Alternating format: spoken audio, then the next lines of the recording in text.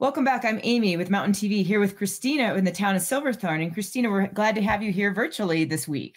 Thanks for having me. Sure. So you have some stuff going on with the art spot this week. Can you tell us more about it? Yes, as we get closer to the holidays, we have a really exciting event coming up this weekend, Sunday, December 17th from 2 to 7 p.m. at the Art Spot. There will be a holiday makers market. So this will be a really special event. If you're still looking to do some holiday shopping or just get into the holiday spirit, head to the Art Spot this Sunday, 2 to 7 p.m. And shop from local artists and just find those last minute perfect gifts. The makers market there is open every day, so plenty of opportunities to get some of those last minute gifts from local artists here in Silverthorne.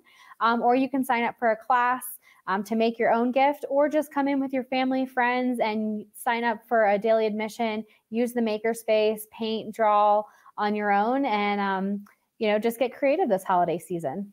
Yeah, it's a great opportunity to get gifts there. I think there's every different type of medium available between ceramics and jewelry. Can you elaborate a little more on that part? Yes, there's so much. So there's so much to peruse and shop in the makers market. So all different types of ceramic pieces, jewelry, candles, fine art prints from local photographers, really cool custom cards and prints. So there's lots to shop for in there.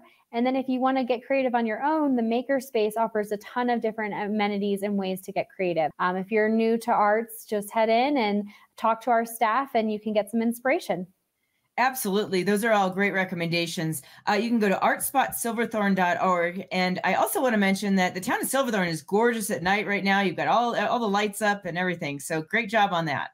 Thank you. Yes, it's certainly festive around town. If you're heading out to dinner, make sure you drive around all of Silverthorne and check out the lights. It certainly is beautiful. And we wish everyone a happy holiday season. Great. Thank you so much, Christina. It's always great to have you on. Thanks, Amy. Sure.